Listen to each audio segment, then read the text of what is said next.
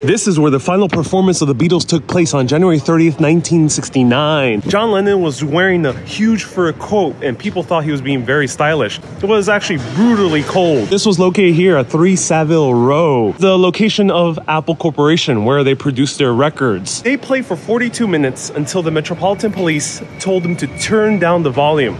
Also, they were accompanied by pianist Billy Preston, who they thought forced the band to be tight in their performance. This was completely unannounced. Then they play on the rooftop and you can see the full concert film that was released recently. Right over here was where history was made. There used to be apparently a guitar signed by Paul McCartney right over here as well, but it was removed. And this apparently was Abercrombie & Fitch at some point. Hopefully the Beatles live on forever in terms of their music and their influence. Stay curious, my friends.